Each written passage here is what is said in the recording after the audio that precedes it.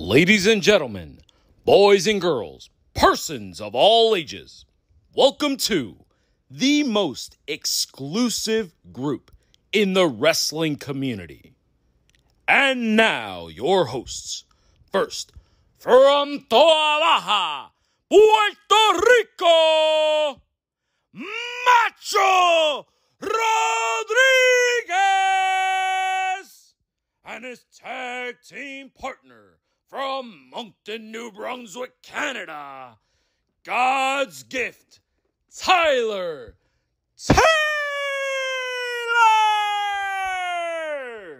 Wrestling, we're doing another one of these Car Pod episodes, which is audio only. We're very excited for this Saturday where we will be live streaming our very first episode on YouTube. We're super excited for that. What do you think, Tyler? You excited for that? Definitely. I've been wanting to do that for a while, so I'm glad that we're finally connected enough to be able to pull that off. Yeah, man, definitely have to thank Mr. D. Rotten, the producer of the show. He has definitely taken us to another level, done a great job of getting us, further along. We are more than grateful for what you've done for us, man. You've definitely improved our show immensely. Absolutely. Glad to have D as a part of the team. Glad to be part of his team. And hopefully we can just keep getting better. Yeah, absolutely, guys. We're now officially a part of the Famcast family, which is pretty exciting. We've moved on pretty quickly. We've only done, I'd say, about 22 episodes before we were picked up by a good company, a good streaming company. So we're definitely excited for the future. But today we are here for a specific reason. We are going to do our SummerSlam recap with a couple of other bits. We're going to talk AEW All In. We're also going to talk some Monday Night Raw, and we figure we'll do SummerSlam recap at the end of the show. So, Tyler, is there anything you wanted to touch on first? Yeah, I just wanted to say something that I noticed. I was watching Raw this week, and then I've also been watching back some Raws from the year 2000 when they had the McMahon-Helmsley regime. Yes. The kind of heat that Dominic Mysterio gets is similar to what Stephanie McMahon would get back in those days. Whenever she took the mic, the crowd would just start chanting obscene things at her. Absolutely. And wouldn't let her talk, and she'd have to try to talk over it. And also, the only other time that I've seen this that I can remember is Edge and Lita in late 05, early 06. Yeah, I mean, I'm so glad you brought up the comparison to Edge because in my mind, Dom right now is the 98-99 version of Edge, where he's just feeling out his WWE persona. I feel like he's not fully developed as an in-ring performer. I think I made a comment about this earlier when I was training this guy, Little Dixie, who was actually a Jersey All-Pro Wrestling champion at one point. He actually told me that you can love and respect people, but you don't need to mimic their everything in the ring. I used to try to do Dean Malenko's his specific leg lariat.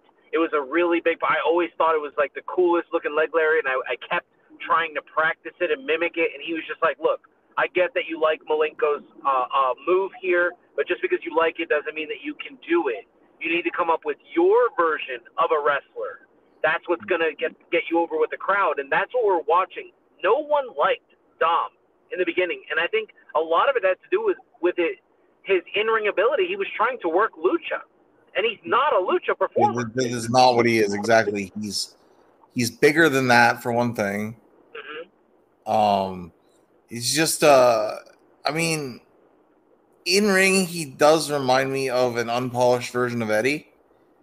Yeah. But that could be just because he steals his entire offense. Mm-hmm. But I like the comparison you made to Edge because he's his skill set in the ring is what Edge had when he first came in. It's a little rough still, needs a little polishing, but also he has the personality of the 2005, 2006, the Ultimate Opportunist kind of personality. Absolutely, and I believe that when it's all said and done, after Dom has been like a world champion multiple times over, we will be looking at him and Rhea as potentially one of the greatest duos ever. Like in the light of like Macho Man Randy Savage and Miss Elizabeth, and Edge and Lita, and Mark Merrow and Sable. We're going to be looking at these comparisons, and we're going to be saying, wow, Dom is either above some of these, or he's right on par with some of these as well. One of these things is not like the other ones. Who's that? Mark Merrow and Sable. Merrow didn't really rise to the heights of those other guys, but Sable certainly more than made up for it. Yes, but Fabulous Mark Merrow, like, he was definitely talented enough. The talent was there. He just unfortunately battled injuries his entire WWE run. Yeah, I mean, he definitely didn't have the luxuries that he had in WCW. His run in WCW was a hell of a lot better.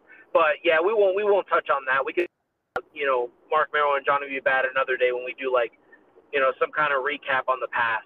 But getting back to Monday Night Raw, man, I mean, what'd you think of Rhea getting attacked by all of these women? All of a sudden, boom, we have tons of stories for her. Right, and it got a ton of people on TV that haven't been, so that's great. So that's great. I think they went out of their way to give the women a little bit more focus than they've been getting. Yeah. Shout out to Becky Lynch drinking lemonade at the commentators table, which took me till I was today years old to realize why she did it. Yeah, and then the spitting like Triple H, and then her tweeting about how it's harder than it looks. I mean, your terminology, it's chef's kiss. Like, she is absolutely. Huh? Absolutely. Yeah, I mean, she is just absolutely, like, she is the troll of all trolls. She knows how. And to be quite honest with you, what a way, if we're just going to segue into Becky Lynch right now, and we'll come back to Rhea. What a way to start a Austin type of run. If Becky is fighting for TV time and going out there trolling the boss, this is what a phenomenal story this could possibly be. Yeah, and I actually saw that suggested somewhere else that they should feud. Obviously they can't have a match because Hunter can't wrestle, and they don't. WWE doesn't really do intergender. No, but he can definitely handpick someone. Right. They can feud, and it could be like Vince having, at different points he had the Big Show, or he had Kane, or or Nia Jax, or I mean, the pro's pro. She's gotten herself in really great shape. I'm sure she appreciates wrestling a lot more now that she doesn't have it in her life. And I'm sure the girls, like, it seems like she's actually broken kayfabe a lot and told the world, like, her and Charlotte and her and some of the women backstage have no heat, that people don't know what they're talking about. She posts tons of photos with these women on social media, current photos, and maybe she has a new look on professional wrestling. And her and Becky have that history of her breaking Becky's nose. This can really work, man. Yeah, it could definitely work as a story. I just don't know if she has it. But in the context of, like, if their match is like a brawl or something, she can hang there for sure. Yeah, I mean, no question. I mean, I look at it as, like, Stone Cold Steve Austin had really good matches with the likes of a Kane and early Kane, who was trying to, like, change his in-ring performance, because Isaac Yankem was already, like, a seasoned vet, but Kane himself, like, he had to redo his got good matches out of him, got good matches out of the Big Show. He had Vader. But I think it's just because it's really hard to let one of them lead. That's the nicest thing I'm going to say about those matches. Yeah. 3 of Mick Foley's best matches as well. No question. Yeah. No question. So, and Becky Lynch is no question that the Austin of this era. Right. Yeah, for sure. That's a great comparison. Yeah, I mean, I love that. But if we're segueing back to Rhea, what I love is that it didn't stop on Monday Night Raw. So to be clear here, we got Raquel Rodriguez was told by Adam Pearce that she will get her championship opportunity when she's cleared. So Rhea Ripley goes out there. She's placating to the crowd, kind of like soaking in all the heat, and boom, back from behind. And wow, were those some snug shots by Raquel?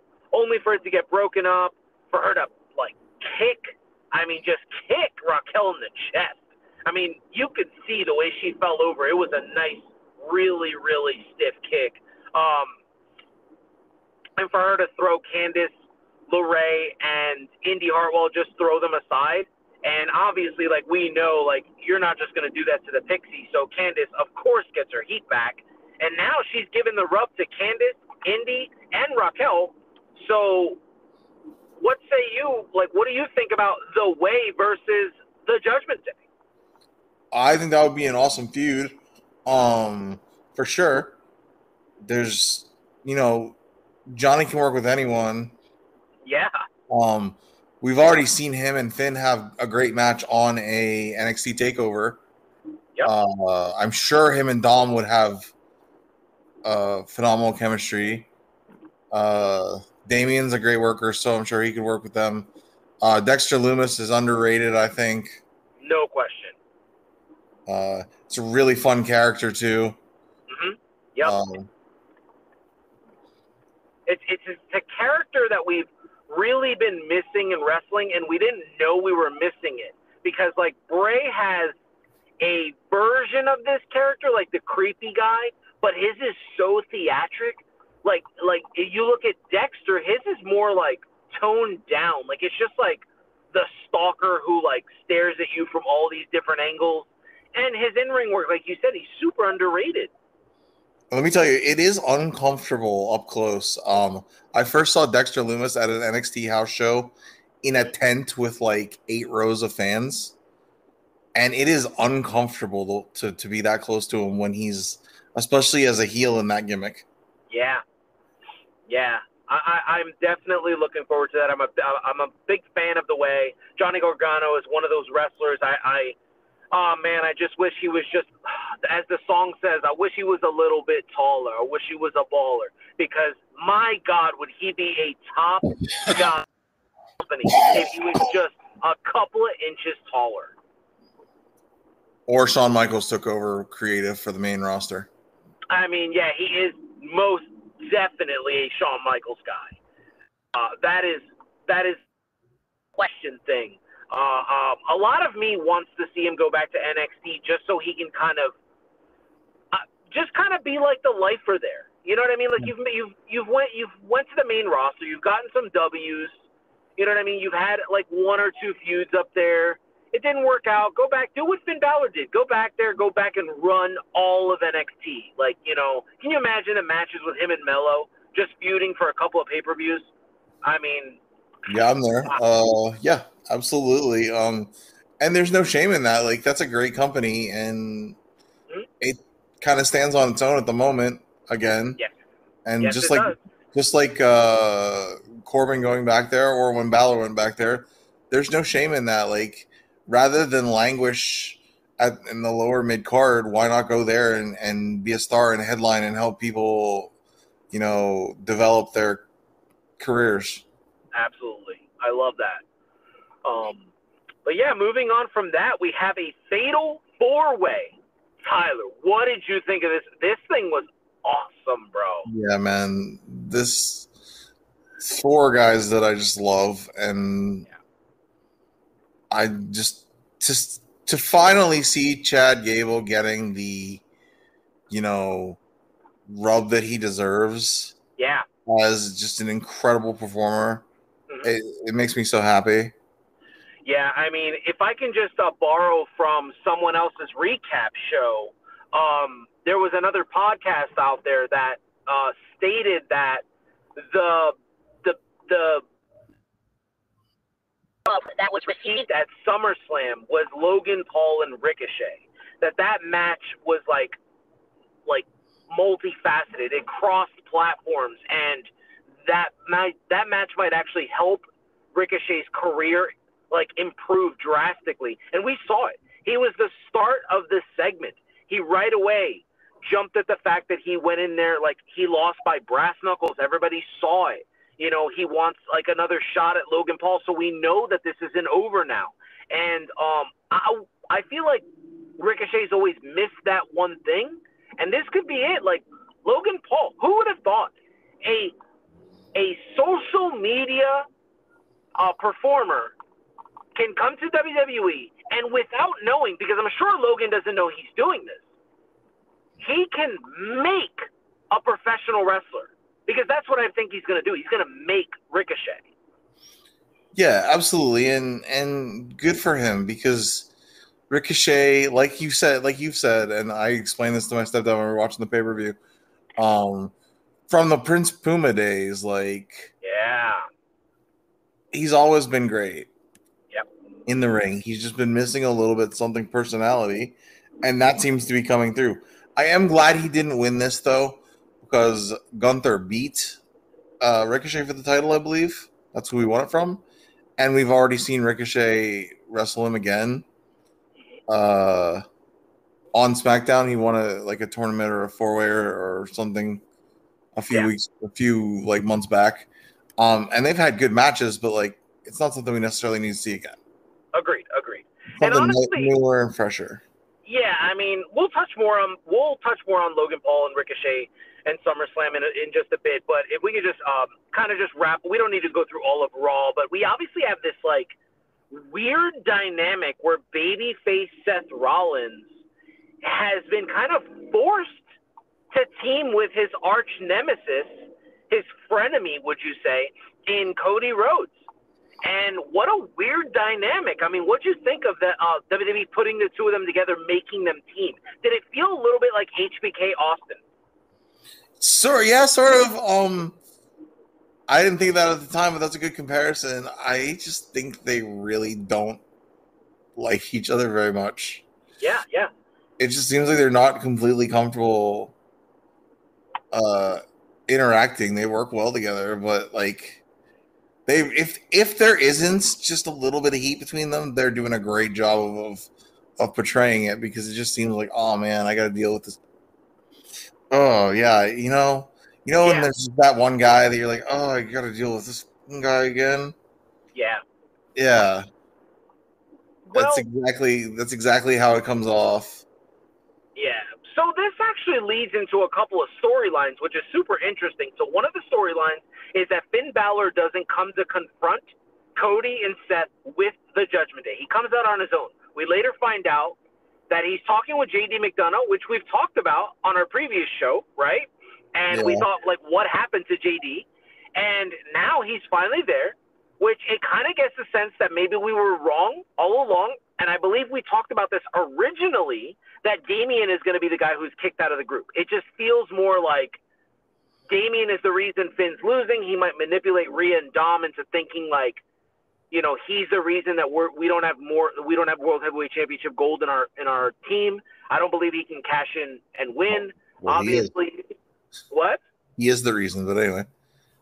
Well, no, he's not. I mean, if Finn Balor would just learn how to use the briefcase correctly, he'd be World Heavyweight Champion. Yeah, but why do you jump down off the apron right after you see your boy get stomped on the briefcase? Well, I mean, that's what happens. I mean, I think it's just one of those miscommunication things. But if we're going back to this, obviously we see Damian come out and he confronts them. Finn lets him know, like, hey, you know, I thought this is what we were doing. We were doing our own plans. We're not sticking to the plan. So I figured I would come up with my own. Weird moment, interrupted by Rhea, who is weirdly okay with JD McDonough saying his piece. And I found that so telling. It was almost like, that to me was like an eye-opener. Like, yes. Okay, you know, why was she okay with this? This was fantastic. Rhea's playing the irritated mom. Yeah. And then JD comes up with what did he say? Something like it might not be in my place to say it or something, but that briefcase seems to be coming between you, so why don't you get rid of it? Does he mean like cash it in or like give it up? I don't know. Or defend it and lose it to Finn Balor, which would just be, I mean, that can happen as well. Now, what I will say And I was saving this for our Together podcast here because I wanted to make sure, because I feel like you're the only one that would attest to this. The way Rhea Ripley's being booked right now, if you look at everything she's doing on television, to me, and I mean this in the most complimentary way possible, it's a little Faces of Foley. She's a different character every segment. Like you just said, she's the soccer mom. She's the brutalizer when she's wrestling the women. She is the side piece when she's with Dominic Guerrero. Everything she does is just, it's a different layer to her character. What do you feel about that? Did you do that on purpose? Yeah, I've been trying to get it trending for a while now. Okay. Yeah. Okay. Yeah, she is the star of the show. Yeah, no question. Yeah, she is the star of the show right now. Yep. And she's just doing an amazing job. Also, congrats, Rhea and Buddy. Yeah, absolutely. We're just going to, peek behind the curtain a little bit to just give congratulations to Rhea Ripley and Buddy Murphy that got engaged yesterday, or Buddy Matthews. I don't really know what's his real name. I believe it's Matthews, but yeah, I'm not sure. But yeah, congratulations on their engagement. I honestly, I'm so happy for them because through social media, through their gaming platforms that they do, like Twitch and all that, the one thing we've seen for a very long time, I would say for a couple of years, is they've actually been really good friends. So their relationship, obviously, started as friends, and I love that they were able to turn into it. And to be quite honest, to see Rhea Ripley just break character and post that tweet and just be like, yes, yes, a million times yes, you can tell that this is the love of her life. And, yeah. And good on him, too, because some people are, super insecure, and she is playing a very important role on television to try to make another superstar. And Buddy has not shown any signs, not tweeting, not commenting on tweets, nothing. He has not, shown any signs of insecurity towards this character. He's just letting, the magic happen. He's just letting the magic happen and just being a part of the ride. Not murdering Max Caster. Yeah, exactly. Yeah, I mean, I feel like maybe he got it a little bit. I don't, I feel like that was, but Buddy's knees have always looked that brutal. So it's he's just a great performer. I was lucky enough to sit in, I think row 7 at a house show where he was wrestling Tyler, or Malachi Black. And I was like, wow, this is amazing. This match. The two of them are, I mean, I'm a little sad that they're on the same team because they work so well together, but yeah.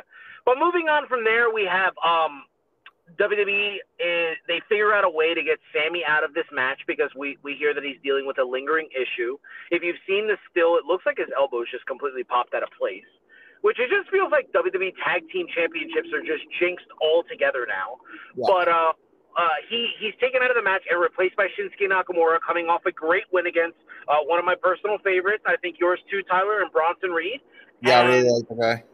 Yeah, and he replaces, puts himself in there. If we're fast forwarding to the end of the night, because the only other thing that we could talk about is the return of the New Day and how exciting it was to have them back finally. They were definitely missed. It's really sad to see that, Big E was told he can never wrestle again. That's one of the most brutal things I've heard.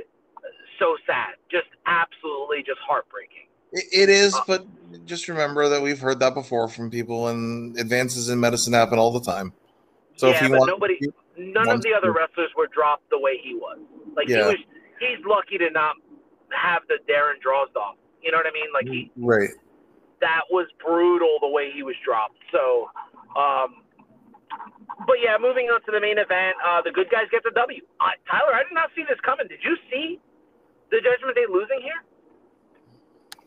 Well, they always lose on Raw to some combination of those people. So yeah.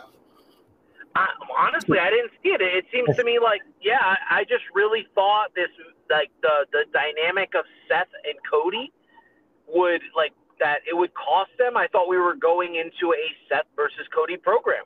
That's what I thought we were going into. So yeah, kind of where I was headed to, and then we weren't. Yeah, and then we weren't. And as we're touching on there, we have obviously we have Shinsuke Nakamura betrays the good guys and hits the Kinshasa on Seth freaking Rollins and just walks away as Cody and Sammy are just like flabbergasted. Like, what the fuck? Like, what's going on here, man? 3 Kinshasas in one night, just beautiful. Yeah, beautiful. And I love that he does them from standing too. Like he doesn't need to gotta be like kneeling or sitting down. Now he's got them like standing. Like he could do it from anywhere. Like the way he caught Seth was definitely the most beautiful one. Yes.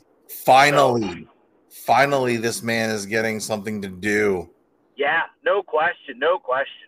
I'm excited for this. I think the two of them are just gonna like completely rock this out. And you pointed this out on Monday to me in text that the entrances, are 2 out of the 3, or the 3 including Cody, like the 3 best entrances in the business. And now we're gonna have 2 guys, the most flamboyant guys, the most skilled in-ring performers, who are going to have wonderful attire. This is just going to be a really great feud. And to be honest with you, I do not think that Shin needs to talk very much here. No. I feel like if he's a heel, he could just be a silent but deadly heel. He can say a lot by just saying a little too. Like he doesn't need to say very much. And yeah, I have to say that the only time I've ever seen them wrestle, I didn't love it. It was at Survivor Series a few years back. But that could have been due to time and story and well, to be quite honest, like Shinsuke Nakamura was kind of like at the bottom of the totem pole and he wasn't used properly. So he, like, I'm sure he was kind of like, I don't know, gassed out, like this sucks, like I'm not being used, like, I have heard for a while that he's been kind of phoning things in because he had his career over in Japan and now he's just making that money. Yeah, no question. But if they give him something to sink his teeth into, like this should be, I'm excited. Yeah, no question. But yeah, I mean, from moving on from here, we should jump right into SummerSlam since we touched on some subjects anyway. Let's get started with the opening match since we kind of touched on it a little bit earlier. We have Logan Paul versus Ricochet, and obviously Logan Paul needed to be first because he was getting on a plane, flying over to Las Vegas from Texas, or from Detroit, I'm sorry, to go to his brother's fight. Yeah, it was to Texas from Detroit. Yeah, there you go. And he did make it in full ring gear and everything. Okay, I didn't know if he made it or not. Yeah, he made it. He walked his brother down to the ring. But what did you think of this match when you saw it? I mean, I thought it was really good. I expected it to be really good, and I thought it was really good. Yeah. I mean, it was exactly what I expected, to be honest. Yeah, I mean, we're going to use because I don't trust Dave Meltzer. I think he's an idiot. So I think we're going to use, like, Wade Keller's star rating to just kind of go over this. Wade Keller actually gave this a 4.25 stars. What do you think of that, man? Is that out of 5? Yeah. Yeah, sure, right around there, 4 to 4.25. Sure. That is no problem with that. Silliness, man, silliness. I was like, wow. And to be quite honest, I had to watch it. Like I watched the pay-per-view twice. I did do a formal video with Buy Comics. They kind of just had me kind of tag in. We met through TikTok, and they wanted my insight on some things. And we talked about it on the show, and I didn't really appreciate this match as much. After watching it back, I realized, like, I've been wrong, and I feel like this is my Seth Rollins all over again. Like, I wasn't early to the Seth Rollins party. It took me a little bit after. You were not, yes. Yeah, and I feel like that's kind of how I've been with Logan. I really, truly feel like Logan Paul should be a full-time wrestler. I don't think he needs to do part-time. I think he needs to quit everything else he does in his life and just be a full-time wrestler. Because he could I just feel like he would main event WrestleMania. Like this guy the sky's the limit with him. I really believe that. They would have to pay him a lot of money to get him to do that. But yes, I mean, I think he's absolutely, regardless of what you think about him personally, in the ring, he's incredibly talented. Yeah. Especially for someone who has only been doing this for less than 2 years. Now, granted, this match was probably Macho Man DDP levels of planned out. Yeah. I know before the match with Roman, he was working in the PC with Shawn every day. So that's part of it, and you can't always be that way. But I mean, I think that's something that you will, if you have it, and I think he does. I think that's something that you'll adapt to. Yeah, no question. I feel everything you just said there. He definitely has all the goods, and I don't know if it was you that pointed this out or if somebody else said this, and I just saw it in a video. But he didn't initially like being booed. It was very Ronda Rousey-ish, where she just kind of like hated it, and then now he craves the boos, almost like Attitude Era or late Attitude Era Triple H, like where he just wants to be booed out of the building, you know. And now like you can kind of feel that, and I wonder if dealing with Hunter, like working with him directly, Hunter being like the most experienced person, like being one of the biggest heels in the history of the business, if he's kind of told him like, hey, this is a major thing here, like, you know, let these people boo you. They're talking about you. That's all that matters. Have you, Hunter was on his podcast about a year ago. Have you heard it? No, I have not. No. It's from like the day of SummerSlam last year. Oh, okay. But yeah, check it out. I will. Very interesting. But anyway, enough plugging other shows. Yeah. So yeah, I mean, Ricochet came off really good in this match too. I mean, we talk about it all the time. For them to let you work a celebrity guy, although like Logan kind of feels like it's a 7th match in, it kind of feels like he's no longer just a celebrity wrestler. It feels like he's more a part-time wrestler, which is a little bit above just a celebrity performer. I feel like Ricochet held his own really well, and I would not be surprised if we start hearing reports that WWE is very high on him, and they're looking at him as like potential, like we trust this guy too, kind of like Damian after the Bad Bunny match. Right.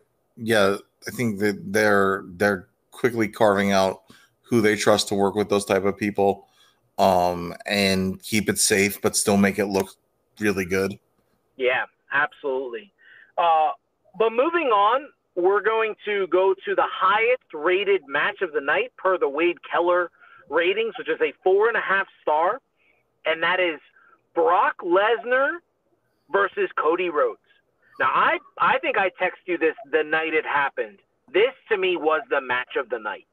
Wow. I truly felt like I loved every single millisecond of this match. What did you think of this match?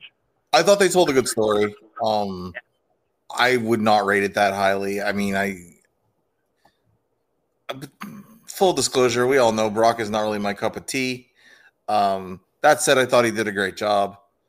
I think this is as good as he's been since he's become the Beast incarnate. He worked 19 minutes with Cody. That's the longest match he's had in years. Yes, but a lot of that was Cody running into the ring, Brock beats him up, and he goes and lays outside for 9 seconds and does the same thing. That happened several times. So that maybe was a little slow for me. I recognize the story they're trying to tell, that Cody's just not going to give up. It was a good match. Yeah, I mean, to me, my only negative comment is Cody needs to learn to take a German suplex. He's going to break his fucking arm. Like, it's one of the easiest moves to take. Even The Rock would take it and tuck his head. Like, just hold his head. Like, flat out just hold his head. I don't understand why Cody needs to brace himself by putting his left arm down. He's going to seriously land on that arm one day, and then he's going to be out for another 9 months. Anybody in the business that's backstage, I really hope they, like, pull him aside, or Cody watches his match back and says, wow, I'm gonna ruin my opportunity to go to WrestleMania again because I don't know how to take a generic ass move. Like that really bothered me. I remember thinking it, and what pained me the most was I was watching this with my son. Right, I was watching this with Arthur, and he was like, "Why does he keep falling like that?" If a 7-year-old can acknowledge, who doesn't know anything, that you're not bumping correctly, I think that's a problem. What do you think about the way he takes Germans? Well, I mean, I guess he certainly just knows that it's different from the way other people do it. So why is he doing it that way? I guess I didn't really notice that, but if that's the case, that's not great. Thankfully, he won't probably be taking very many in the near future. Yeah, I mean, unless he wrestles Chad Gable, but obviously Gable does like his Rolling Thunder or whatever, like the Dean Morgan one, not Dean Morgan, Douglas or whatever. I love this match. I loved like all of it, because what I loved about it was that like this was made to get Cody to that spot where now he's ready to beat Roman, and I along with you was not really happy that he didn't beat Roman at WrestleMania, because I just really feel like the Roman story can carry on without the championship. That's kind of how I feel about it. Like, I still feel like he's the top guy. Like, anybody who's the champion is not going to main event over Roman Reigns. He's going to be the John Cena to CM Punk. That's what's going to happen. He's going to be closing the show no matter what. So in that case, I didn't think the title mattered to him. So why not put the title on Cody? But I also think we've kind of told the story at this point. Like,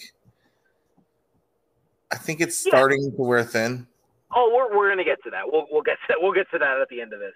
But yeah, I mean, I just kind of felt like this match, to me, what I loved about it, and I want to make this clear. This is not a rumor. You will not find this anywhere on Twitter. This is my personal opinion. I think this match was slated to go longer. I think the mishap with Brock Lesnar's close caused them to shut the match down quickly, and because they had time to fill, this is when I believe that Brock Lesnar improv'd. I think he knew, shit, we still have a couple minutes to kill. I can't just leave Cody out here celebrating. You know what? Let me give him the rub. And Cody looked so genuinely confused, like he didn't know what was happening, and it was just a special moment. And for me, being that Brock Lesnar is like one of my favorite superstars ever, I was so happy with this. Being able to explain to Arthur what giving someone a rub is. Like, you know, it was stated by another podcaster that this match, this is how you make a superstar. And Cody was made. So Cody can cut that promo he does on Raw, where he says, I've overcome everything. I've overcome the beast, and I did it one-on-one. This isn't like the Joy Taylor thing where she says, why does everybody have to struggle to get a win? No, Cody did this by himself. He got an ass whooping, and he still won the match. Clean as day. And, you know, Brock gives him the rub on the way out, and I loved it, man. Brought a tear to my eye. Yeah, that was a great moment. Yeah, I mean, I think this was really good. I think that's a little high is all. Well, it was the highest rated. I believe it was rated high. It was the highest rated match by Wade Keller and by Bobo the Clown. So I believe that the both of them rated this as the highest on the show. And as much as I don't want to agree with Wish Doink the Clown, I'm gonna have to say that, you know, he's right, and so is Wade Keller. This, to me, was the highest-rated match of the card. I don't think anything comes close to this. I think you might hate him more than Bruce and Eric do. Jeez. I think everything Eric Bischoff said about this, and everything he said about him, I felt for a very long time, this guy ruins professional wrestling. He really does. But we'll dedicate a show to Dave Meltzer another day. But moving on, we're going to the Battle Royal. 12 minutes of whatever. Yeah, exactly. It's fine. It was meant to get LA Knight over. It did its job. Obviously, LA Knight moves right into a program the next night with The Miz. I love it. I love that this is a perfect way to get him over, because I'll let you talk about the Billy Gunn point if you want to take over from there. Sure. So I do want to say one thing about the Battle Royal. I did like that they kind of enhanced some stories while they were doing it, because guys would end up fighting the people that they're feuding with. Like Tommaso and Bronson and AJ and Karrion. Yeah, exactly. I did like that part. So it was interesting because right before I watched Raw Monday night, I was listening to, on my way home, we're going to plug another show, Something to Wrestle with Bruce Pritchard. It was like a best of, and he was talking about Billy Gunn. They were doing the singles push and he won King of the Ring, and they threw him in there with The Rock, and he wasn't quite ready to be there with The Rock, and The Rock ate him alive. And he never got that singles run again. I mean, he was the one Billy Gunn, he was IC champ or whatever, but that wasn't, he wasn't over. Yeah. So what I liked about what they did on Monday, putting LA Knight with The Miz, was, The Miz is going to take care of him. That he's not going to eat him alive. He's going to put him over. When you leave a program with The Miz after beating him, you generally will be stronger than when you went in. So they're building him slowly, making him stronger, as opposed to throwing him in there and either swim or don't. Yeah. That's what I liked about that. Yeah, as it's stated, they don't have to do a lot for LA Knight. Let's just recap his week for a second real fast before we move on to the next match. He wins the SummerSlam Battle Royal. He has an acclaimed promo segment with The Miz the very next night, right? Mm-hmm. He received the honor of throwing out the first pitch for the New York Mets the next day. And currently in WWE Shop, for the third week in a row, he has the first, second, and now third top-selling shirt in WWE Shop. He had 3 of the top 5. Definitely had the first. But now he has the top 3 shirts. And now he has his own hashtag, the Yeah Movement. This is starting to get really fun. Beautiful. Really fun. Because we're massive fans. I personally, I love Daniel Bryan. I love Bryan Danielson, whatever you want to call him. I love that moment in wrestling. I love organic rises. The Rock, just when he finally becomes a babyface and people love him. I love all of this type of stuff. The Kofi run was a little bit harder for me being a Bryan fan, but I understood it, got it. Have defended the Kofi run on our show here. But this is very exciting because I feel like this came out of nowhere. There's nothing that spurned this, Tyler. The Kofi thing was the gauntlet match, right? That was what started it, right? Bryan was the 18 seconds. That's what started. And then getting screwed at SummerSlam. To then follow it up by getting screwed at Night of Champions. Right? Do you think it's having to be in that stupid Mountain Dew match and then doing the job? I don't know. I think a lot of people, we actually talk about it on our podcast, I believe, where we said, I don't know if it was this podcast or not, but we talked about it between me and you that, he definitely came out the winner. He lost the match and came out the winner out of that feud. He hasn't done anything since, and he's just continued to skyrocket. Yeah. Yeah, we'll talk about that another time. Yeah. I had a Bray Wyatt thought, but we'll talk about it on a different podcast. Yes, I think he is the first and only man to come out of a Bray Wyatt feud better than when he went in. No question. When he went in, he wasn't really doing anything. No question. I cannot disagree with anything you're saying. He was a dude. Yeah. Now he's that dude. Yeah. Yep. Well, if we're going to move on to a surprising rating by Meltzer and Wade Keller with a 2.25 star for the Intercontinental Championship match. What? This was, as Eric Bischoff talks about this on their podcast, where he says this match, it just suffered where it was placed. If this match was booked earlier, if it was the second match, it might have been rated higher, but the match itself was it was a snug fest. I thought this match was phenomenal. I grew up a Lord Steven Regal fan. I've pointed out matches that Tyler should go back and watch, like his matches with Sting. We love his Brian Pillman memorial match with Benoit, his matches with RVD, with Chris Jericho, William Regal, Ultimo Dragon. He's one of the best ever. These two guys work like that. I don't know if it's a choice of his or not, but it looks like Gunther purposely stands kind of small next to Drew, so it looks like he's conquering a giant. Like if you watch his like body language, right? Yeah, it could be.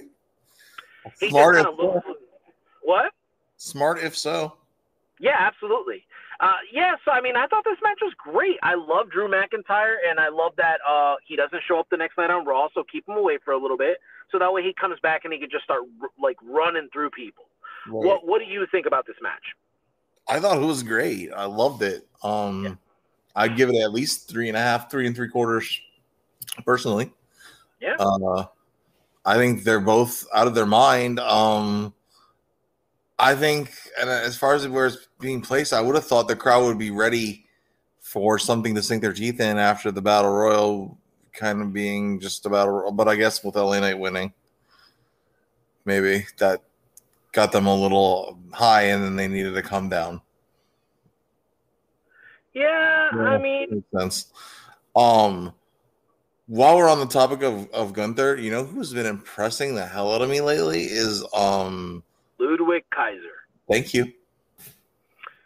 Yes, I am so glad that you brought that up. I honestly don't think that anybody talks about him, and I love that you brought him up first because it just like it shows what he's been able to do. Yeah, the segment with Maxine on Monday, I was just like, there's something there. Yeah. Yeah. Yeah, I agree with you. I genuinely believe that he's definitely either going to leave this group or he is going to, I don't know how to say it. He's either going to leave this group or he's going to be the guy to beat Gunther for the Intercontinental Championship. Almost like we talked about last week, which I feel like I'm just beating this with a dead horse. But like a Triple H Shawn Michaels European title. That could be. That could be. And then Gunther goes on to bigger and better things. Yeah, I could see that. That's an interesting idea. But he's definitely been very, like, that whole group is very impressive.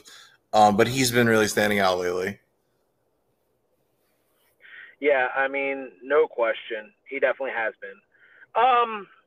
But yeah, if we're just going to move on from here, let's talk about, I don't know. You don't want to talk about it? You don't want to talk about it? We could just kind of talk about it quick. Let's just talk about how terrible it was. What an awful way for Ronda Rousey to leave the business. Ronda Rousey versus Shayna Baszler. This gets 3/4 of 1 star. That's what this got. This match was so clunky, and I understand and I admire that Shayna pulled a Britt Baker and decided to go on the internet and bash somebody for calling this match not a great match. By the way, I was mistaken. Wade Keller rated Drew and Gunther 4.5 stars. I'm sorry. Okay, yeah, that makes more sense. 4.5 stars. Yeah. So So I mean, I don't know. To me, this was just. It might have been one of the worst like matches I've seen in a long time, and why they didn't use the Lion's Den, why they didn't use the dungeon match, whatever they could have done to make this better, whatever they did do. They could have just not called it MMA rules and had a match where they both used their MMA style, and it would have been better because it would have just not been as restrictive. Yeah. Basically, they painted them into a corner, and there was, like I said to you in a message last night, I feel like her whole run, the WWE, aside from her very first match, has not done Ronda Rousey any favors. Yeah. I agree. That continued on Saturday night. This was, It wasn't good, and I don't blame either of the participants fully because I think if they had just called it a no holds barred match, they both used their MMA influences like they're gonna do, and they just let them fight. It's a better match because you don't have the stupid, oh, there's no rope breaks. Well, there wouldn't be rope breaks. And I just think sometimes they try to get too creative with stipulations and it hurts the match. And this is an example of it. Yeah, I mean, I agree with you. This is actually not what I thought you were going to talk about. I forgot it happened. That's how little impact it had on me. Sorry. Oh, what did you think I didn't want to talk about? The next one. The World Heavyweight Championship? Yeah. Oh no, we're going to talk about it because I feel like I'm about to piss you off here. Oh, we're going to talk about it. So this is the most polarizing match of SummerSlam. So now, first things first, I agree with Tyler. Tyler told me he thought this was like an amazing match. From what you saw trending on Twitter, they were calling this match of the night, right? Yeah. Dave Meltzer and Wade Keller said they have this slated as like a 2-star match. Okay, well, they're both stupid then, so that's all I can say. I mean, there wasn't just them. Conrad and Eric Bischoff talk about it as well. They actually say that this match was the worst of any match they've had together. It certainly wasn't. I mean, I know personally how much you love Finn, and stuff like that, but I honestly, when I watched the match, I didn't get when I was listening to that podcast, when I was like reading the ratings about this, and I was reading that some people were like, oh, this match was just whatever. I saw a lot of things about how the crowd wasn't into it, but they were probably gassed out. Gunther and Drew's match drew a lot from the crowd. Cody and Brock's match had the crowd rocking. LA Knight had the crowd rocking. The Logan Paul Ricochet wasn't a spot fest. It was a classic wrestling match, really nice. The crowd chanted for both guys in this match. I don't know. I didn't notice that. I didn't notice any of the negativity. So yeah. when I see people saying this stuff, I was like, man, do I need to go back and watch it? And I went back and I was like, okay, I don't understand. Like, the only thing you could say was that it was overbooked with interference Judgment Day. That's the only thing I could say they could take away from the match. I thought it was much better than the Money in the Bank match. Personally,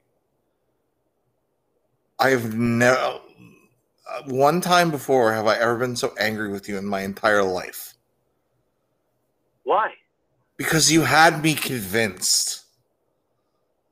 You had me believing that it was going to happen. Me too. I felt the same way. I honestly, when I posted that video the next day and I said, I was like, if not now, like it's never going to happen. I genuinely feel like, and I mean this with every fiber of my being, he is Dolph Ziggler of this generation. They look at him as like, we can like slate him in. He's going to have a banger of a match, but we're not going to push him. And I don't understand the logic behind it because the minute that shoulder tore, man, the minute that shoulder tore. What? Yeah, no question. Absolutely. But the problem is Vince isn't there. He's out. He's gone. He's dealing with the FBI or whatever, the government.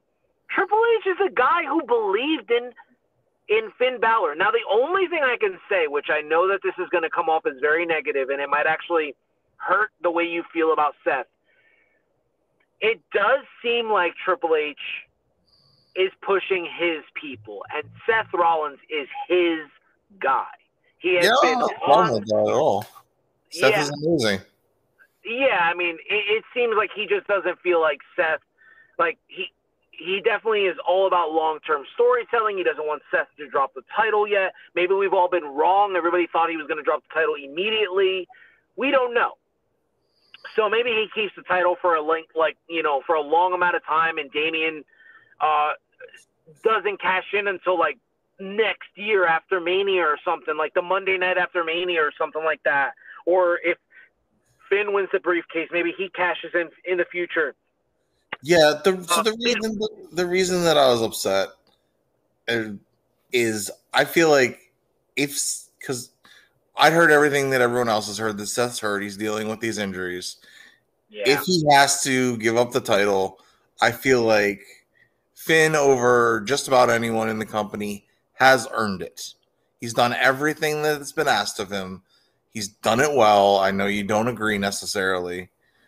But and for years, and he's done it for 7 years. He's gone back down to NXT. He's put people over. He's been the main event to do the job when they've asked him to. He helped save that show that everyone got syphilis or whatever it was. I think it was hepatitis. With him and AJ. So yeah, I felt like he deserved it, even if he only keeps it. Well, I don't like the word deserve. I felt like he'd earned it, even if he only keeps it for a couple of months. You know?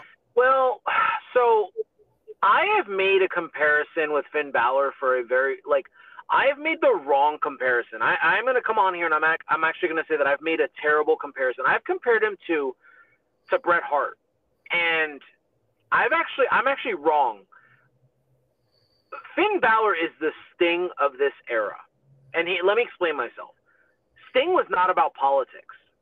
Sting was about, I'm going to do what you ask me to do for the betterment of this company. And there are 4 podcasts dedicated to talking about this version of a Sting. On Eric Bischoff's 83 Weeks, 4 different podcasts where he talks about how, the reason Sting didn't keep the title for longer, or why he didn't have more title reigns, even though he's a 15-time world champion, people. But the reason he doesn't have more the reason you don't think of the title more when you think of Sting is because he wasn't one for politics. He was business first. He was company first. And this is why I feel about Finn, because I feel like him not being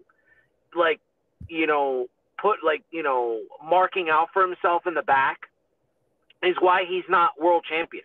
He's doing exactly what Dolph Ziggler did, where he's just like, all right, that's fine. I'll have the most matches in WWE. I'll be out here. I'll do whatever you need me to do. You want me to be a heel? I'll be a heel. You want me to be a face? I'll be a face. Whatever you need me to do, I'm going to do. And I just feel like that's such a fucking waste. What? The only thing I've got to say is I know that Dolph Ziggler was very handsomely compensated for that. And I hope, for sure as hell hope, that Finn is as well. Yeah, I mean, I'm not going to talk about somebody else's wallet, but I understand. I'm not either, but I know Dolph was one of the top paid guys in the company, and if Finn is going to be in that role, he deserves to be as well. Yeah, I suppose you're right. I guess what I want to say is, I don't know how to say this. I hate heel Finn Balor, and not the way you're supposed to. Not like a mark. I just don't think it's good television. I don't buy anything he says. I mean, I've said this to real wrestling minds. I've talked to them and I've been I just don't believe it. When he cuts babyface promos, if you go back and you look, you can go on Google and transcript promos where you can read them.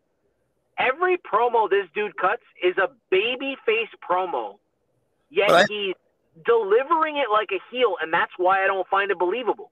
I think something that you and I disagree on is that the heel has to believe that they're in the right and has to have reasons for what they're doing, and he does. Yeah, but not the way it's being portrayed, because it almost feels like he is like when he says 7 years you took away from me, you stopped my momentum. That specific promo, I feel like if he was a babyface right now and he cuts that promo, there are people chanting for him like Daniel Bryan. Yeah. There are people chanting for him like Sami Zayn. I get that. I don't believe it. It's just not, I don't know. It's just the difference is, as a heel, as a babyface, you cut that promo and yeah, they're chanting your name. As a heel, you cut that promo and they're like, get over it. You've had all these opportunities to come back and you haven't done it. It's your fault. I didn't feel that way. All I felt like, it's the same question. Now, I know it's been stated by Wrestling Minds in the past that, like, you know, that they're supposed to leave you with questions, so obviously it's working. But when he cut that promo, I was like, why? Can I ask you something? Why did you cut that promo? Can I ask you something, though? Sure, go ahead. If you didn't know, if I never told you about my interactions with Fergal Devitt, would you feel the same way about the guy, or would you be more believable to you? No, I feel like he is a natural babyface. So it has nothing to do with the fact that you know that he's just a really nice guy, and yeah, it has nothing to do. It has nothing to do with that. No. Okay, that's something that I wondered that I don't know if I've ever asked you. No, I feel like his interviews, I feel like his interactions with fans all around the country, the videos he posts with his wife, like, I don't buy. He really is. He truly is a prince. Yeah, he's just like such a lovable guy, and I feel like this is just one of those things where it doesn't work. He's fine. He's a great performer. He's an awesome pro. But it just, to me, I don't feel it, man. I don't feel it at all. It doesn't make me feel either way. Like, all I think of when he comes out, I'm just like, all right, well, like, where's Rhea? Where's Dirty Dom? Like, you know, what hand is Damian Priest holding the briefcase in? Like, these are the questions. I feel like we're gonna agree to disagree on this. Yeah, I agree. All right, so moving on from here, we'll just touch on this quick because this match I thought was the second best match of the night, but I'm so annoyed by the outcome. I just can't. Which outcome? Part of it? The first one, which is I do, and then to see the report the next day. All right, let me just be transparent. Bianca Belair wins the triple threat match, which was a solid match. It was a match of two halves. The beginning was just them feeling each other out. Obviously, Charlotte and Bianca haven't really worked each other a lot, so I think this was like one of those things. And I fear that these two just are not going to have chemistry. Everybody wants them to have the greatest match of all time. I just don't think that Charlotte can do that with Bianca. They work a very similar athletic style, and I don't think it's going to mesh well. But I really thought Charlotte was here to take the loss. I never once thought Charlotte was going to win. I for sure thought, especially when they started pointing it out about her streak at SummerSlam, I was like, they're only doing this so we know that the streak is going to be broken today. That's the only reason. And Charlotte started talking about it. So I for sure thought Charlotte is in this match to take a loss so Asuka can beat Charlotte and keep Bianca, like, strong. Right. Nope. That's not what happened. We had an overbooked knee injury that annoyed the shit out of me because I was like, oh, whatever. I don't believe that you're injured. This is just your Super Cena shit. I didn't buy it, didn't want it. I love Bianca. I don't think this match did her any fucking favors. Not at all. She's phenomenal. And it just, it doesn't help. And Asuka is, again, I don't like to use the word deserve, but I feel like she deserved better. Well, here's the thing. If we get to the end result that we got, which is Io coming out, cashing in the Money in the Bank, if that's the end result we're getting, then I love the idea that Asuka's the one who drops the strap to Io because of what Asuka means to Io. Right. There are interviews out there of what Asuka means to people like Io and Kairi Sane. Like, she means something to those women. Man, like, I can't wait to get my girl back. Yes, that's going to be awesome. But also, if I could just say, 2 Japanese women's champions right now for both companies. Craziness. Love that. Toni Storm did lose the title. Yeah, no. Yeah, that's okay. Cool.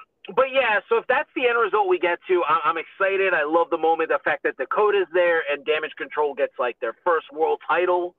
So like, and Io has been the one who's held everything. She's been tag champ and now she's the world champ. Like, this is great because she's definitely the most talented of the three. Yeah, she's awesome. And, people have been talking about her for years. And she's finally getting her shot.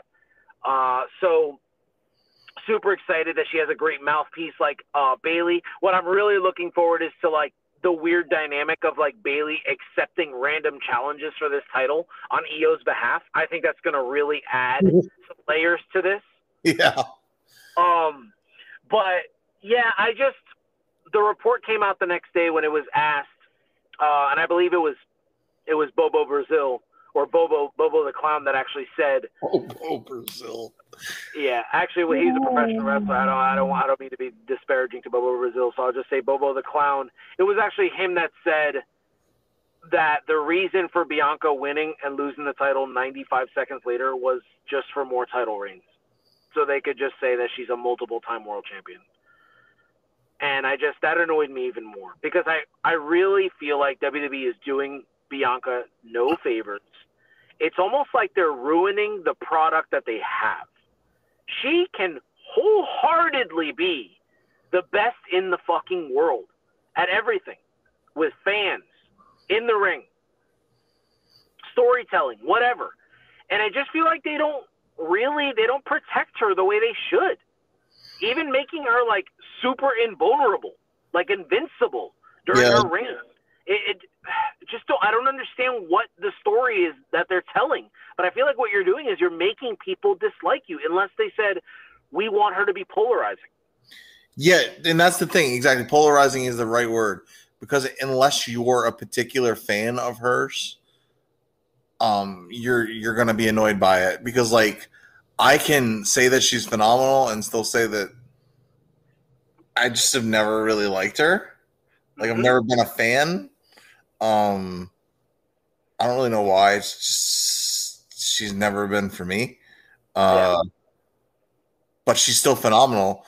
But when she's being booked like John Cena, it's going to make me like her even less.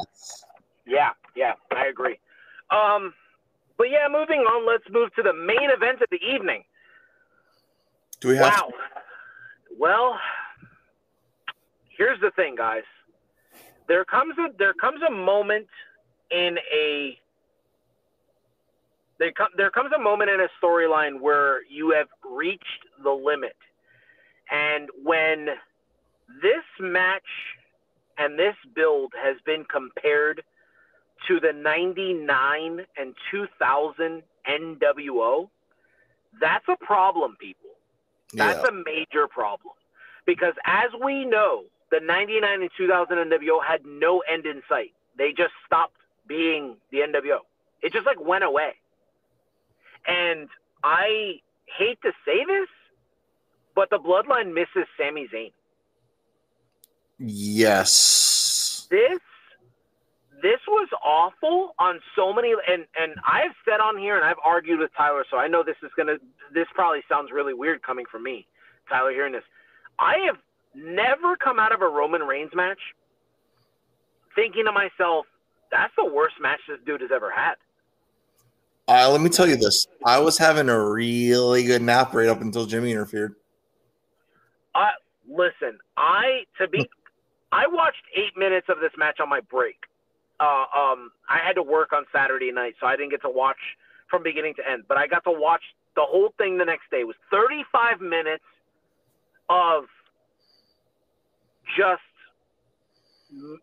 mediocre performance. Like, I don't know how to say this. It feels like Roman's tapped out. It feels like he's just not with it. Like, almost like he's tired of feuding with his family. Right. And because this match was so bad, Tyler, I don't think the moment that we got at the end of the show mattered. I don't think people care. Yeah, and the build was so lackluster too. I'm going to compare the build to this to Charlotte and Rhea from Mania, except that the match didn't deliver. Yeah. The only time I cared about this feud was the promo that Jey Uso cut when he declared the tribal combat. Yeah. When he was talking about, you got Jimmy, so I got to get you. And so that's the only time that this feud has felt intense. Yeah. Oh, I just don't care anymore. So here's the thing. On July 1st, 2023, the episode of SmackDown where the match was set, right? The tribal combat rules were stated. No disqualification, no count out. The only way to win is by pinfall or submission, and no one can interfere until the match was over. I genuinely thought the thing that Tyler, I don't think he's actually said it on our podcast here, but Tyler's been talking about this for I feel like a year, which is this Black Panther storyline. I genuinely thought this was going to be the two of them going at it with Roman obviously winning the match. No one expected him to lose. That would have been a massive shock. No one expected him to lose this match. But after he wins, when Jay is forced to acknowledge him, then he catches a beatdown. And just when you think his brother comes out to help him, he comes out to betray him as well. That, I think, plays better than what we got. Because literally every Joe Schmo on Twitter, X, whatever you want to call it, predicted the ending of this match. Everyone knew that his brother was going to come betray him. It was just like, okay. It was so anticlimactic. It felt forced. And I don't know. I genuinely thought to myself, I don't care. I'm not interested in watching these two work each other, because besides Brett and Owen, we don't have any good brother versus brother matches. Like they're just not very good. The best you could say gimmick brothers would be like maybe one Edge and Christian match, but like Undertaker versus Kane have never given us a good match. They've been like snore fest. It's like watching, for some reason, Kane goes from being a really good, solid brawler style big man, and then when he gets in the ring with the Undertaker, they both look like Giant Gonzalez. I don't understand what the hell happens, but I don't know. I don't understand. I'm sure these two are going to be great because their moves are exactly the same. Everything they do is exactly the same thing. And they'll probably set a Guinness Book of Records for super kicks. So yeah, there's that. Yeah.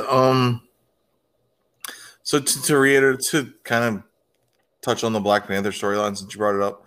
When I saw the movie Black Panther, I thought the long lost relative comes and challenges him for the throne or whatever. Yeah, would be a great wrestling storyline. And then after Mania, when there didn't it seemed like this had kind of run its course, I was like, I feel like that's the only place there is to go, is to have one of the, whether it's Solo, Jimmy J, preferably Jay, challenge him for the tribal chief. Yeah. Just like that movie. And so that's basically what they did, but then it sucked. So sorry guys, my fault. No, I mean, it's just one of those things. Yeah, I mean, I posted when I gave my reaction video on TikTok, I said this was an underwhelming show. I was not super excited. This was like almost 5 hours, guys. And it was like 9 matches. Like, that's 17 minutes of recap and video packages. Why Trish and Becky couldn't get 17 minutes to work is beyond me. I mean, some of the video packages and stuff was needed, but I don't think Roman and Jay needed to go that long. No. No. They went 35 minutes. The triple threat with the ladies went like almost 30 minutes. Yeah, they could have probably shaved 7 or 8 off of there. They could have shaved they probably could have carved out enough time between those two matches for Trish and Becky to have their match. Yeah, it's just so strange. But yeah, I mean, I thought the show overall was fine. Yeah, I enjoyed most of it. I didn't enjoy Shayna and Ronda only because of, like I said, the restrictions that were put on them. Yeah. I didn't enjoy the main event, and I was pouting throughout the whole ladies title match. So yeah, I mean, that's not their fault. I was just sad. yeah, I mean, it's, I don't know. My biggest takeaway from this is clearly we're headed into someone getting kicked out of the Judgment Day. That is clear that that's going to happen within the next Damian month. Priest because he's not a team player. I don't even understand how that's possible. I really don't. I mean, I feel like he won. I mean, it's very clear. He said it to Finn Balor's face, like, you just can't win. Like, you're a loser. Yeah, I can't win when you wait till I get hit with the briefcase and then you drop off the apron. Yeah, I mean, what's he Distract the supposed to referee do? Distract the referee long enough for him to use the briefcase on me and then drop off the apron. Yeah, I mean, the thing is, the story that's told to us, I don't. It feels so convoluted. I mean, if I could just touch on that, when the Judgment Day came out and Finn Balor lost, I immediately, when I watched this, I was like, okay, I need to rewatch this. So I rewound it and I rewatched the whole segment, that whole part from the ending of the match, and I thought to myself, this feels like they purposely cost Finn Balor the match. Almost like, we don't want you to be our World Heavyweight Champion. We don't trust you. That's what it felt like. But then Monday, the story that was given to us was like, it's Damien's fault. And I was like, well, 2 days, two different versions of this story have been told to us. Well, it felt like Finn thought it was Damien's fault, and everyone else was like, look, we were there to help you, and it just didn't work out. Yeah. Yeah, I mean, I guess it's one of those things. I don't really know. Clearly somebody's getting kicked out of the Judgment Day. We from the beginning, everybody thought it was going to be Damien, and then as it progressed, we thought JD would come in and take Finn's place, because Finn is like, he would be the right choice to be the next babyface. For some reason, they just want Finn to keep losing, so they're just going to keep him as a heel. I really thought Finn, because I thought this was the quickest way to get the title on Finn Balor. I really did. I'll be honest, the story that I want to see happen is I want to see Finn get kicked out of the group. I want to see Damien run through the Raw roster as World Heavyweight Champion to lose the championship to Finn Balor at WrestleMania. That's what I want to see. But yeah, you mentioned that in a TikTok the other night, and it made sense to me as a possible long-term where we're going. But we've got a ways to go to get there if that's the case. yeah, but there's so much time. Like, WrestleMania is so far away. Right, so we've still got a whole lot of layers to unpack. Yeah, which is why I believe Finn should be the guy. Like, now, if the story is told to us that Damien gets kicked out, as I do air quotes since this is just an audio pod and you can't really see me, and for some reason it was all a plan to let Finn feel comfortable so they could betray Finn, then I feel like that adds a layer to Finn, like, ultimately either winning the Royal Rumble or winning the Elimination Chamber to get the spot for the WrestleMania match against Damian Priest. Dave, go ahead. The concern I have, if Finn were to be the one kicked out and turn babyface, is they have not done much with him as a babyface post-injury. He wrestled Roman, but come on, nobody ever thought he was winning that. He was, but see, that's the thing. Vince was running the show, and Vince lost faith in him when that injury happened. But Triple H has never lost faith in it. He's always, because Triple H has overcome injuries. He knows that you can still be over or more over than you were. He so he gets it. Yeah, But, and I know what you're saying, but like, I've been hurt before, so it's hard for me to trust. yeah, I understand what you're saying. I will say what I am is excited for the stories that were told to us, and whether anybody likes it or not, the best stories in pro wrestling right now are Judgment Day related. It's either Dom and running through NXT, or Rhea and the women of the Raw roster, and now Lyra, who was supposed to be like her, like she was supposed to be Lyra's mentor, and now Lyra's kind of attacked her, like, now it feels like that's like the feud that we all want, because Lyra's a hell of a performer. So I definitely want that. And, obviously the Damian and Finn thing. Like, I'm more excited about this with the added element of JD McDonough. I think this is going to be awesome. So I'm looking forward to this. We'll just touch real quick on AEW. We'll just shift gears. What do you think so far of the card that's being presented to us? I love how they've gone old school. I don't know if you've been following them on social media, but now they've been posting still shots of specific wrestlers saying that they're all in, kind of going old school. I haven't seen that, but that's great. Yeah. So Sting is all in now. Tony Storm is all in. Darby Allin's all in. They've kind of gone through the roster, told us like who's all in. We're having some sort of women's match where they're having a little, four-way. Tony Storm already has the bye, so she's in the match. The world champion is in the match. And then so far it looks like either Britt Baker or Blue is going to be in the match. I believe one of each, either Britt or I don't forget who Britt's wrestling. And Sky Blue is wrestling someone, and I think they'll probably both qualify. Yeah. Because there's no like Chris Statlander or Willow or anyone to kind of throw a wrench in it. So yeah, it looks like it'd be those two. So that should be, there'll be 4 people, so they got everyone has a chance to do things, and there's time to rest, and those are always good matches. Obviously, Cole and MJF's going to be a good match, but before we get to that, they apparently are going to be facing Aussie Open for the ROH titles on the same night.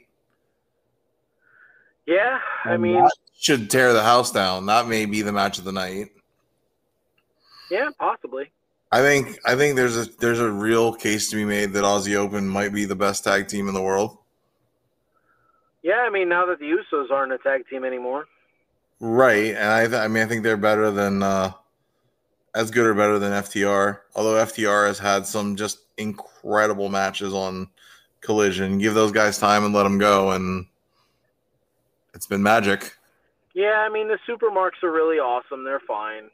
They're really good at copying other people's moves and not having any original skill set in the ring. It's kind of like playing SmackDown versus Raw, like picking your tag team. They're super generic.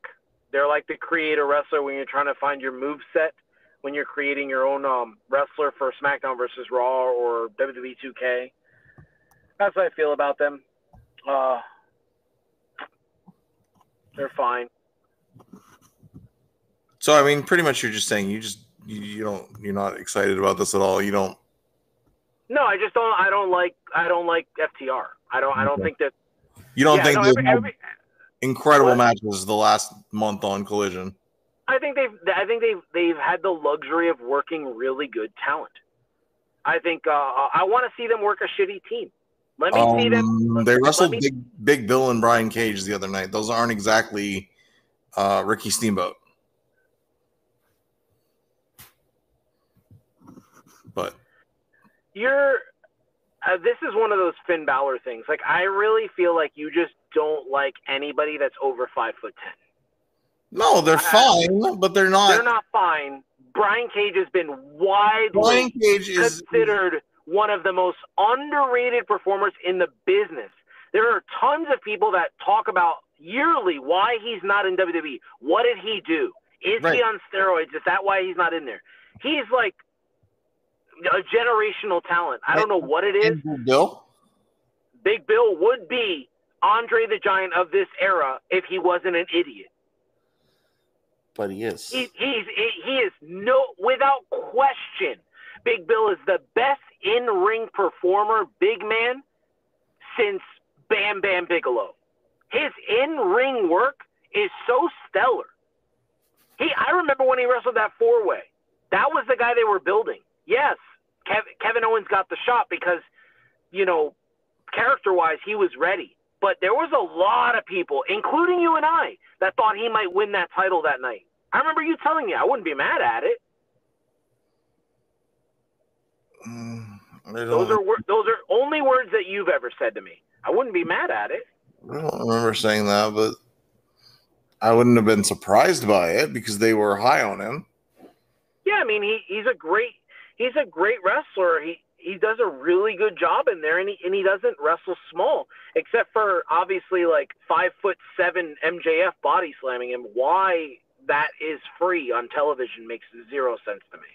I just think those guys have looked pretty clunky in some of their recent matches, and maybe it's who they're working with. And then the other night they looked like $1 million.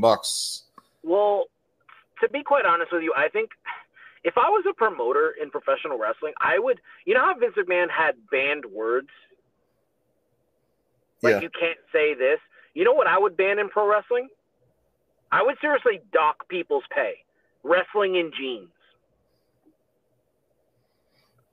Yeah, I think it should be a certain gimmick for certain people only. No, I think Diamond Dallas Page should be the only person we think about of jeans. That's it. Not John Moxley? No. John doesn't wear jeans. He wears those they're like army fatigue pants. But yeah, he does. He normally wears those. You're right. Yeah. I didn't like when Dean Ambrose wore jeans, and he didn't like it either. He talked about it in his book. Like he thought when he looked, he thought he was going back to trunks, and then and then they were like, "No, you're gonna wrestle in jeans. You're gonna look, like it's a street fighter." It's like what? Anyway, I don't know. I just feel like it's one of those things where we definitely need. I want to see more from FTR. I don't want to see this like I need to copy like the Hart Foundation, and I need to copy CM Punk, and I need to like do all of the Bret Hart moves. Like, dude, show me your stuff. Like, where is your offense? Like, let's start with your finisher. Your finisher's awesome. Why can't you capitalize off that? I don't know. I guess the drama of the matches that they've had has just been maybe what caught me. Because before this run, I wasn't as enamored as I am. But like the last few weeks, the matches that have been on Collision have all just been incredible. Yeah, I agree. Well, guys, we've talked your ear off enough. We give you almost 90 minutes of some recaps of the week. We are super excited for our live stream and our part 2 of the Heartbreak Kid Shawn Michaels this Saturday. We will most definitely be delving in. It'll probably be a pretty lengthy podcast because we want to pay proper respects to the greatest of all time, and we want to do that in the most respectful way possible. Should I break out my chaps? What? Should I break out my chaps? Sure, yeah. I mean, that sounds like a plan. I mean, yeah. So, guys, we look forward to interacting with you. So, if you want to follow us on Twitter or X, it's Must Wrestling. And if you want to interact with us, you can interact with Tyler on Twitter, which is Grizzly Canadian, or me, Boricua Lu, on TikTok. And until next time, we're out. Out.